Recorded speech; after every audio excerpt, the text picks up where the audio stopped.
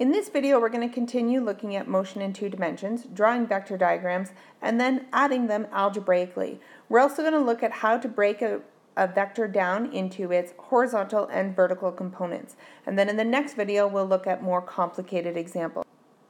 So here's your algebraic toolkit. You're going to be using the Pythagorean theorem a lot, and you're also going to be using your basic trig ratios. And you are going to be using all three, so please make sure that you review that information prior to trying to solve some of these problems. So let's look at this first example. John walks 350 meters west, turns at an intersection, and continues another 575 meters south. What is his displacement? It is always a good practice to sketch a vector diagram. So because we're not using the scale method, doesn't have to be to scale. Don't even have to use a ruler if you don't want to. If you like to be neat, then you can feel free to use a ruler. So there's our 350 meters to the west, and then 575 meters south.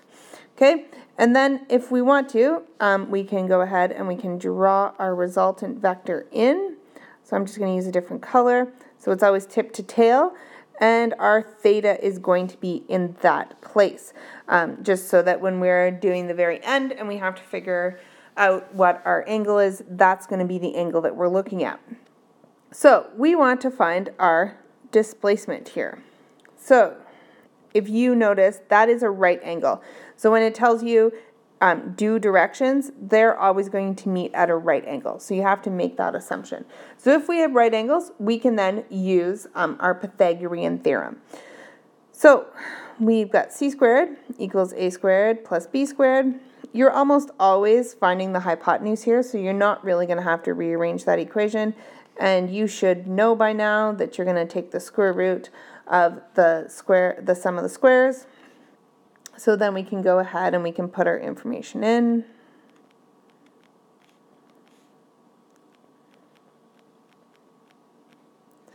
And you can feel free to do that all in one step on your calculator. We want to round so that we have 3 significant digits, so we get 673 meters. So that's our displacement. Okay. Now we need to know our angle because it's not a due direction. There is an angle involved. So every time you do this, you're going to be using your tan, just in case. I mean, you could use any of the trig functions, but if you made a mistake for some reason calculating that displacement, always best to use the values that were given to you in the question.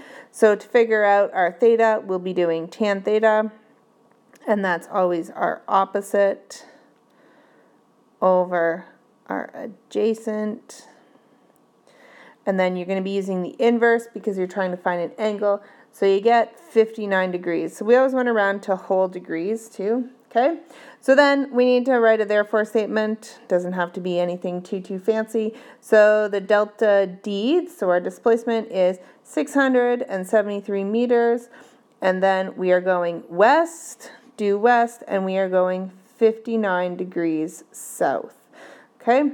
So those directions can be a little bit tricky, but just kind of look at your diagram. So you go west first, and then you go south, and you're going south by 59 degrees.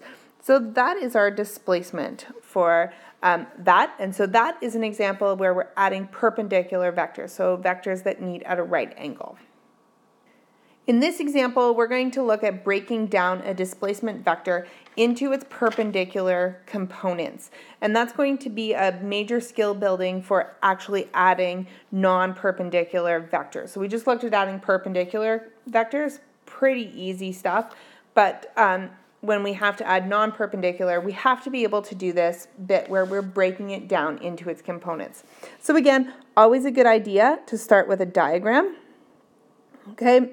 So we're going to be east, so we've got east, and then we're going 30 degrees south. So our vector is here, okay? Again, it does not have to be to scale. We're just going to add our information in. And so then what we've got is I'm going to use different colors. So we're going to say that this is our delta dy. So our blue will be delta dy, and our let's use green. Our green will be our delta dx. So we're going to be breaking it into its components. So we're going to do our x values first. So we'll do our delta dx. So what we need to do is we have our hypotenuse and we have an angle. And we're trying to find the adjacent side to the angle. So hopefully you realize that that's a cosine function. So our cos theta would be x over our hypotenuse. And then if we rearrange that, and the thing is this is always going to rearrange the same way. So if you actually look this up online, you're going to see, so I'm just going to rearrange this. So I'd have to multiply both sides by h and then rearrange it. So I'd have cos theta times h. And what you're actually going to see online, and if you want to remember it, that's fine. So you're going to always see that your delta dx is cos theta delta d. And you're assuming that your delta d there is the one that's given to you in the question. So that's always going to rearrange that way. So you don't need to show that rearrangement every single time. So then we can go ahead and we can put our information in. So we're going to have cos 30 times our 45 meters.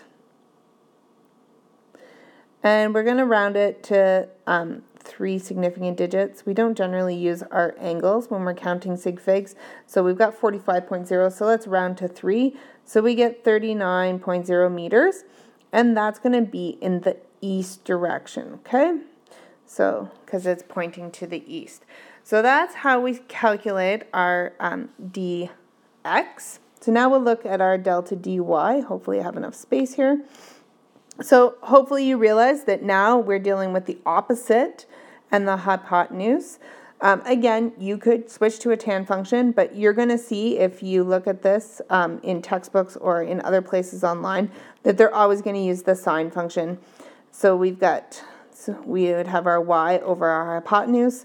So if we rearrange that, you would get y equals sine theta times our hypotenuse. Again, you are going to see that in the future, in your textbook, anywhere else, you're going to see it as sine theta delta d.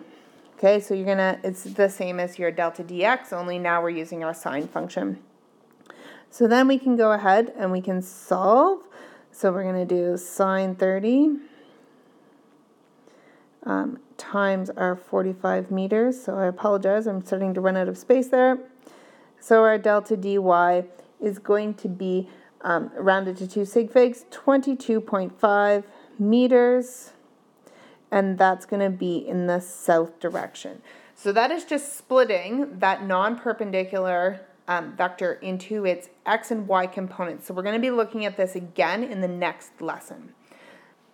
So that was it for just looking at our basic two-dimensional vector addition, so adding it at perpendicular and then breaking it into its components. And in our next video, part 2, we're going to look at adding non-perpendicular vectors.